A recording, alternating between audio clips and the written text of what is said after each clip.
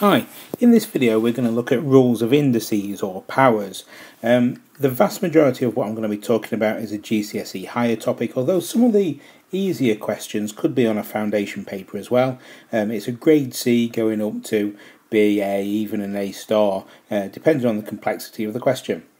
In this video I'm mainly going to show you what the rules of indices are that you need to know, and we're going to look at two different things. We're going to look at simplifying expressions, and we're going to look at evaluating expressions.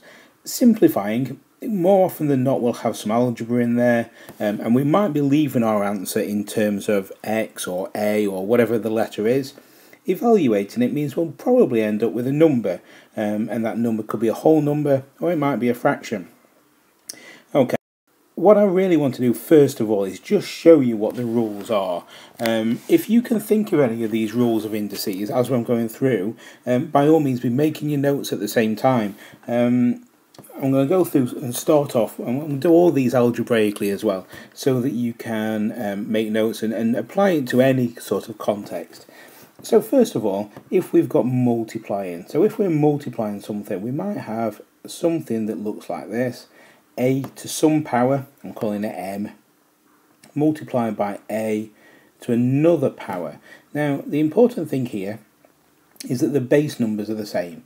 So this could be 2 and 2, or 5 and 5, or X and X, but it doesn't really matter as long as this and this are the same.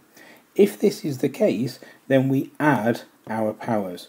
It becomes A to the M plus n. So for example, if I've got 2 to the power 6 multiplied by 2 to the power 8, my answer is 2 to the power of 14. Okay, so when our bases are the same, when the number at the bottom is the same, and we're multiplying, then we add our powers. Okay, we can do a similar thing when we're dividing. If we have A to the M divided by A to the N, then instead of adding our powers, we take the powers away. So it's A to the M minus N. And again, if I do a quick number example as well, let's have 3 to the 6 divided by 3 to the 2. It gives me the answer of 3 to the 4. Okay, let's keep going. The next one, if I've got a number or a letter to a power M, and that's in brackets, and it's all raised to a new power, then it's the same as multiplying the powers together. So A to the M N. And again, I'll give you an example. 3, oops, just rub that bit out. If I've got I'll do a different number just for a change. 4 squared all to the power of 3 is the same as 4 to the power of 6. Okay, so I've multiplied my powers together. Then I've got one or two fractional and negative ones, and this is where it starts to become an A star type topic. So let's say I've got A to the power minus M. This becomes 1 over A to the M. Okay, so 6 to the minus 2 is the same as 1 over 6 squared, or 1 over 36, if we're evaluating it. Let's keep going. A to the M over N, so some sort of fraction here, would give the nth root of A to the power M. And again, if I give you an example, let's have 8 to the power of, let's have a think, 3, no, so 2/3, 8 to the 2/3. That would be the same as the cubed root of 8 squared. Cubed root of 8 is 2, 2 squared is 4. If we were evaluating it, we'd get 4.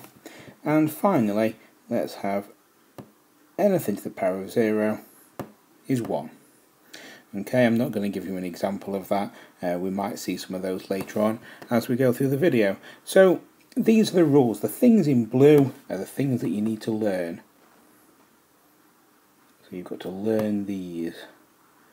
The things in blue down here. And there may be a combination of these in one question. So you might get something to the minus a fraction. Okay, so don't think that it's just going to be an individual one. You might get several. Okay, let's do some examples. So in these I've gone for a range of difficulties. Again, if at this point you would like to pause it and have a go by yourself before I explain what the answers are, that's fine. Otherwise, if you want to carry on listening, I'll explain what to do. So in the first one, you can see that we've got a to the 4 times a cubed. The most important thing to think of first is, are my bases the same? Well, yes, they are. They're both a, so I'm multiplying, which means I have to add my powers. So this becomes a to the 7. I don't need to do anything else. Simplifying this, again, I'm thinking, are my base numbers the same? Yes, 5 to the 7 divided by 5 cubed. When I'm dividing, I take my powers away. So this is the same as 5 to the power 4. I've not been asked to do anything else other than simplify it. I don't have to give it as an exact value. It's simply 5 to the 4. And the bottom one, again, I'm looking at this thinking, well, I've got all kinds of things going on here. I've got a 12 divided by 2. I've got a c to the power 6 divided by a c to the power 4. And a d divided by a d to the power 4. I'm not going to try and do this in one go. I'm going to break it up into individual pieces. So the first thing I'm going to do is the 12 divided by 2. That's 6. Okay, I've not worried about anything else yet. I've just dealt with the 12 and the 2. Next, I've got a c to the 6 divided by c to the 4. Remember, when we're dividing, we take our powers. So this is c squared. And finally, d divided by d to the 4. So d minus 4. This d is almost like it's got a little 1. Okay, so it's a bit like d to the 1. Minus 4 is minus 3. So my final bit is d to the minus 3.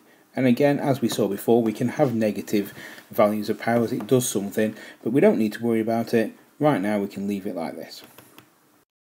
Okay, what if we were asked to evaluate something then? If we were evaluating, what we're actually doing is working out a value. So actually finding a value. That's what the word evaluate means. So here, we've got 125 to the power of a third. Thinking back to our rules, what this means is the cubed root of 125. Now, you're not going to have this on a calculator paper. These are some of your cube numbers you're going to have to learn. You don't need to learn too many. If I were you, I would think, well, 1 cubed, 2 cubed, 3 cubed, 4 cubed, 5 cubed is probably going to be enough. We might go for 6 cubed as well. Okay, so again, this is a little bit of an aside, but well worth knowing your cube numbers for this type of topic. 1 cubed is 1 times 1 times 1, which is 1. 2 cubed is 2 times 2 times 2, which is 8. 3 cubed, 3 times 3, which is 9 times 3 again, 27. 4 times 4, 16 times 4 again, 64. 5 times 5 times 5 is 125. And 6 times 6 is 36. Times 6 again is 196. Okay, so it's worth knowing some of these just as a bit of an aside for answering these questions. So the cubed root of 125, we can see over here, is 5. Okay, let's look at the next one. Here, we've got 3 to the minus 3 times 3 to the 7 divided by 3 to the 0. Okay, let's deal with the top bit first. 3 to the minus 3 times 3 to the 7 is the same as adding my power. So minus 3 add 7 is 4. So I've got 3 to the power 4 divided by, well, 3 to the 0, anything to the power of 0 is 1. So divided by 1. I've got 3 to the power of 4. Now, the reason I said it's worth knowing your cube numbers is because we can use that to work out the next little bit. If you know that 3 cubed is 27, then 3 to the power 4 is going to be 27 multiplied by 3. So that's going to give us 81. Okay, next one, 4 to the minus 2. Remember that minus means 1 over. So this is 1 over 4 squared. I know what 4 squared is, it's 4 times 4. So this is 1 over 16. Again, I've actually found a value. I can't simplify it anymore, it's as easy as it gets. And finally, again, a cubed root of 64. Looking at my list over here, we can see that that would be 4. Again, it's well worth knowing these to be able to do this sort of question. Okay, here's a couple for you to have a go at then. The first one says evaluate this, give your answer as a fraction. And the second one, evaluate this, and again write your answer as a fraction. At this point, pause the video, give it a go, and I'll explain how to do it in a minute. Okay, so I'm just going to split the page in two. Let's have a look at this one first of all. So we've got 9 over 100 all to the power of 3 over 2. Well, I'm going to deal with the half bit first. This is 3 halves, if you like. Anything to the power of a half is the same as square rooting. So this is the same as the square root of 9 over the square root of 100, which is 3 over 10. Now, the 3 up here I haven't yet used. So actually what this is that cubed, that's this, cubed, which is 3 times 3 times 3 is 27 over 1000. Okay, so the first thing I did was I dealt with the half, I then cubed everything. So we have the square root and then cubed it. If you weren't sure about this and breaking it up, it might be worth going back and looking at the video on surds where I explain that in a bit more detail. Okay, and the second one, we've got 27 to the third multiplied by 2 to the minus 3.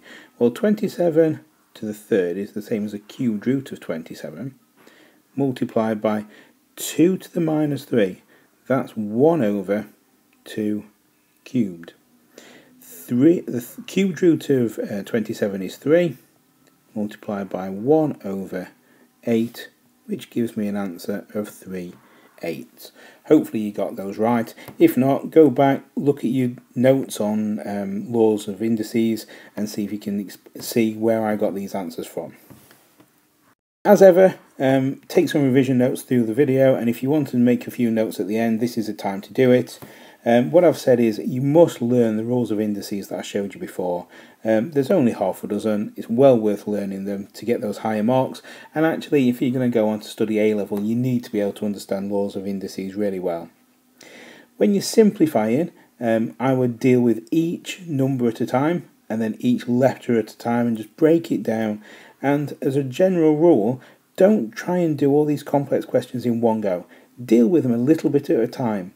Write down underneath what you've done. So if you had a more complex one, and I'll give you an example over here that might look like, let's go with 8 to the power of a third. In fact, let's make it minus a third, multiplied by 2 to the power of 5. Then I'm not going to be able to do that in one go. I'm going to break it up. So 8 to the minus a third. Let's think about it. So let's deal with the third bit first. In fact, let's deal with the minus bit first. It might even be easier. Minus makes it 1 over. So I've got 1 over the cubed root of 8. I haven't dealt with this at all yet, so multiply by 2 to the 5. The cubed root of 8 is 2. So this is the same as a half multiplied by 2 to the 5. 2 to the 5 is 2 times 2, which is 4, times 2, which is 8, times 2, which is 16, times 2 again, which is 32. So this is the same as a half multiplied by 32, which gives me an answer of 16. Okay, so don't try and do these complicated ones in one go. Break it down, show you working each time what you've done, change one thing at a time, and eventually you'll get the answer. And if not, you'll pick up marks for doing the right thing step by step. Much better to do that than have a guess and get it wrong. Okay, as ever, good luck with your exams. Hope you find the revision videos useful, and fingers crossed you do well in your finals. Bye.